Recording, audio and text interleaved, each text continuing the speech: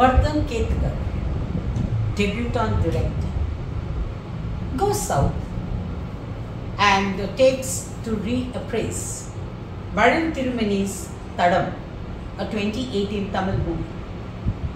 An adaptation, mind you, because I am told there are changes in those narrative and in the script. First, let's deal with what really works for the movie. The length of the movie works. It's a short film. It's a whodunit that doesn't go beyond 2 hours.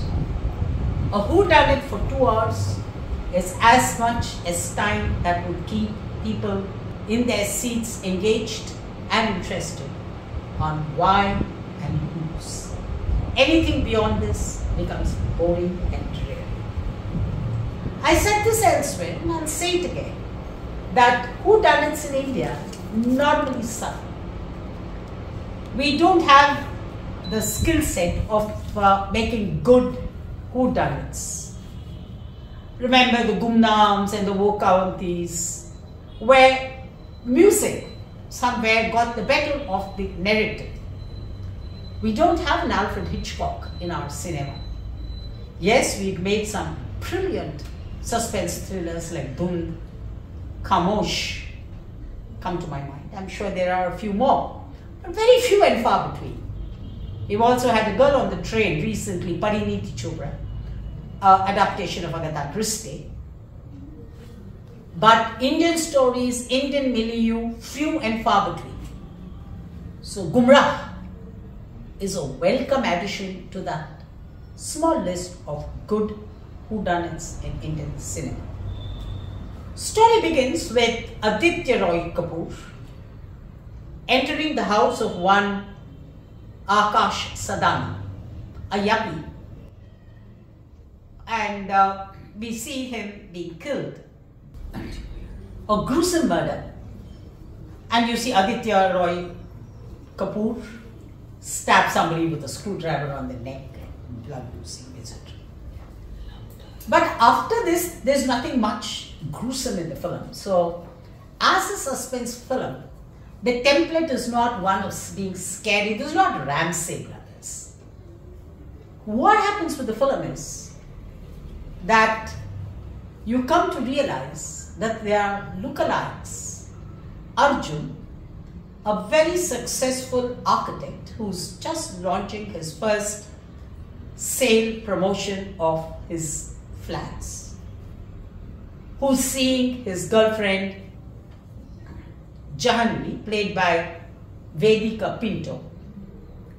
And you also have a lumpen element in Ronnie, again Aditya Roy Kapoor.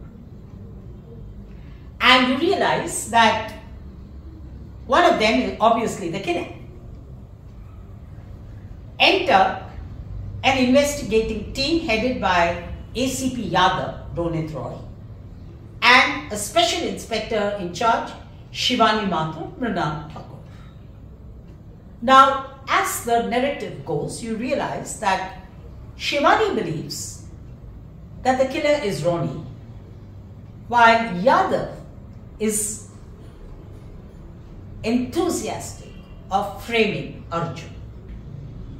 You have a small side story as to why Ronit is bent upon getting Arjun to jail, but that comes in much later. It's a very small but reasonable story that comes in as a byline to this undercurrent of dislike between Yadav and Arjun.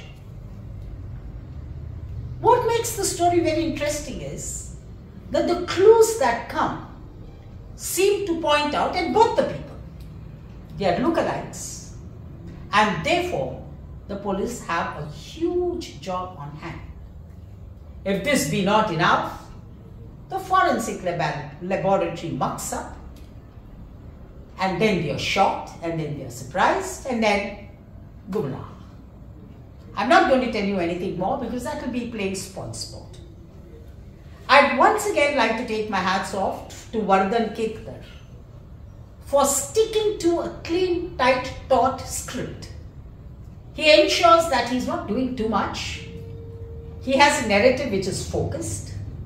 He's dealing with two lookalikes, and building up various props and turns and twists which leave the viewer engrossed to find out who could be the killer and why.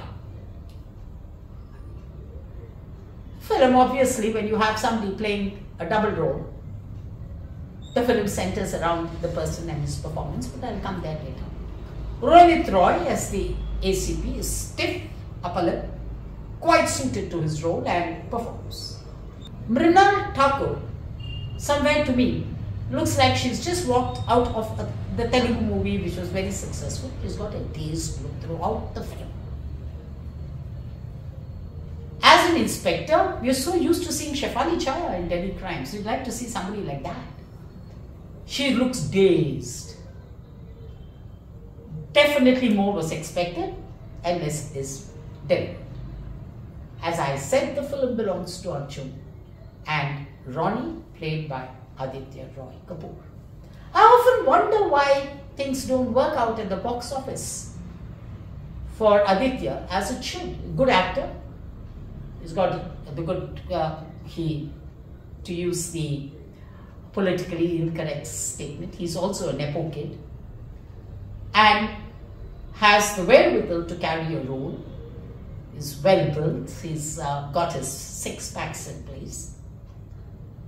He doesn't get into the typical templates of contrasting and all that. Doesn't go overboard. Very balanced performance. And I would believe that Gumraah reiterates Aditya Roy Kapoor as a good actor, a bankable actor. I don't know at the box office, but from a script and a film director's level, definitely bankable. I definitely recommend people to go and watch Gumraah because it's interesting, because it's not very time consuming, and it keeps you engrossed as long as the film is going. And above all, there's a nice polished double role for the first time performance from Aditya Roy Kapoor. Sign off with acknowledgements as ever to Abhinav and Tatu. Good viewing to all of you and hope to hear from you. On that note, bye-bye.